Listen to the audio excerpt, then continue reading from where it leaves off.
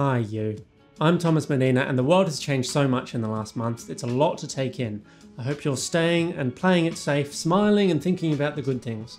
You know, your mind has a very good privacy filter. At any time, you can think about any good things that you like. I'm going to think about something now.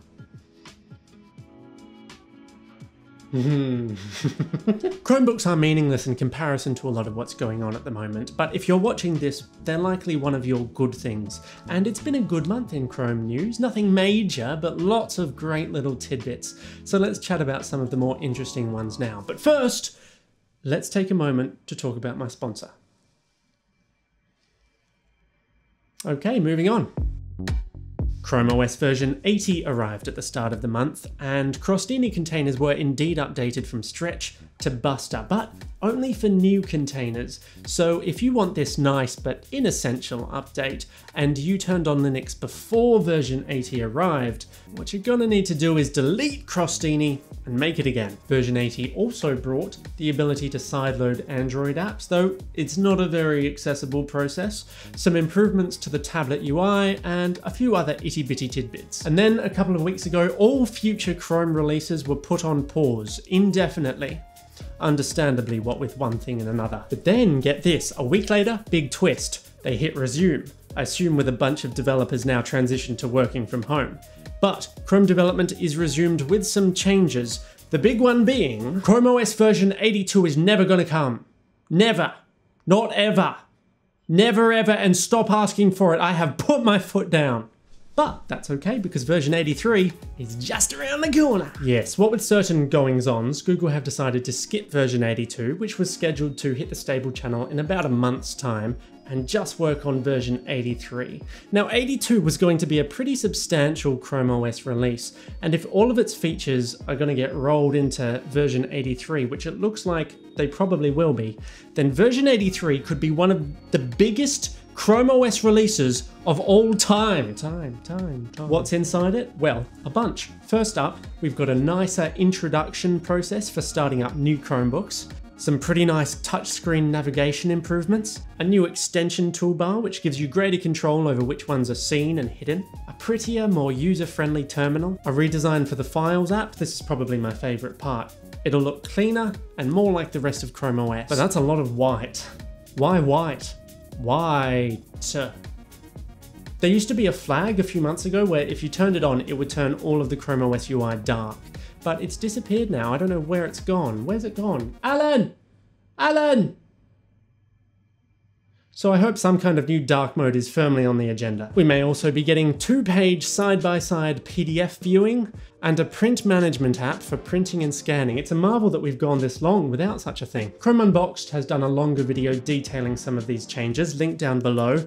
Anytime they mention Chrome OS 82, you can basically think in your head, Chrome OS 83. All of this is on the dev channel today and may or may not, but hopefully will be included when Chrome OS 83 hits the stable channel in late May. But that's a little while away, isn't it?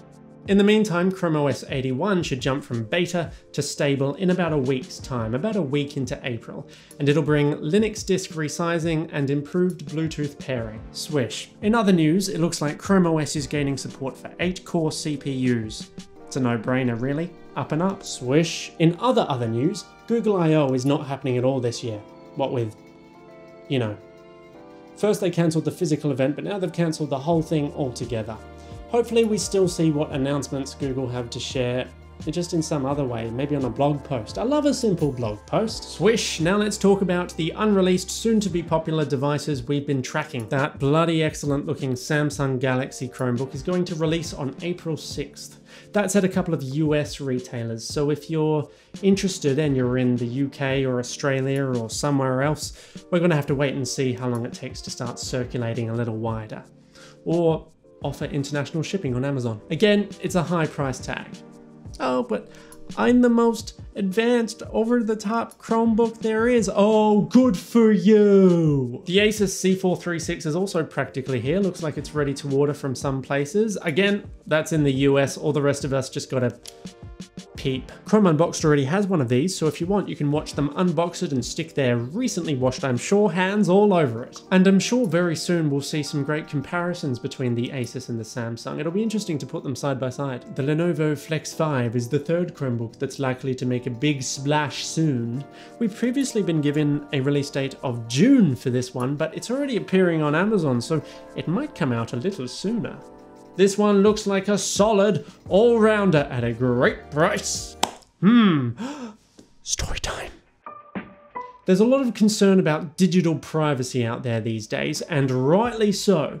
And if you're interested in installing the privacy-focused Tor browser on your Chromebook, then Glamorous Gabriel has you covered over at Chrome Unboxed. It just takes a few steps using the Linux terminal. It's worth noting there's also an Android app for the Tor browser, so if you don't need all the bells and whistles of the desktop version, just download the Android app and you're good to go. And just like with Flatpaks last month, this month, Glamorous Gabriel covered how to install AppImages on your Chromebook. He's making crostini masters out of us all. And finally, here's a quick story from me.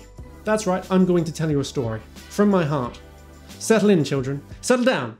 Children, there's a great Chrome extension that I use basically every day, and it's come to my attention recently that a lot of people don't know about it. It's the Picture-in-Picture extension. Allows me to chuck YouTube or Netflix or any video down to the side of the screen while I do other things. It's absolutely wonderful, and if you don't have it, link in the description. Comment time. Some of these comments are from those of you who are still subscribed to my channel after the live streams I did this week. Resilient. Rob Holt says, "Firstly, love your videos. Not only are they informative, but they invariably make me smile. Smiley face." Yep, that's all I need to read of that comment. A perfect phone call, comment. Thanks, Rob. Nathaniel Keeley says, "Thomas, you look so inexplicably handsome in this video. I couldn't focus on the Chromebooks, I was just fixated on you the whole time." Nathaniel, that's really understandable and highly relatable. All I can say is, I'm sorry. Unfine Giga writes, "You are my savior." Yes. Superstar01 says, "Bought a Dell Chromebook. Worst decision I've ever made." Worst decision you've ever made. Ever. You're doing alright then, I reckon. TikTok Dance Galore rides a fine line saying, "Hate your hair." Smiley face. No, I don't. I cannot find a bad thing to say on you. Thank you for the tip. I will definitely enjoy Audacity in my Dell. Intel. What? You like your Dell? Wasn't getting it the worst decision you ever made? I'm baffled. Now we've got a comment from one of this week's live streams. Who have we got here? We've got Sebastian Du Bois. That's how I pronounce it because I'm 100% lad. "Try as I may, I simply can't get up at 4:30 AM to watch this live." Where's your commitment? Are any of you really genuinely committed to this YouTube channel yet? I was thinking about starting a cult, but nope, I don't think you're ready. Dale Caldwell says, "Ah yes, adorable you are. I tried to convince the whole world to watch your YouTube channel when I made a video called Chromebook Love, but I think it only got 14 views. Anyway, here in the US of A, I have experimented a bit with GeForce Now on my Chromebook, and it's kinda hit or miss. You're not missing much yet." Dale's YouTube channel is an absolute delight. Do check it out. I'm about to take a little nap because, life. Guys, that's March. Yes! April is one of my favourite months of the year. So until then, catch ya and take magnificent care.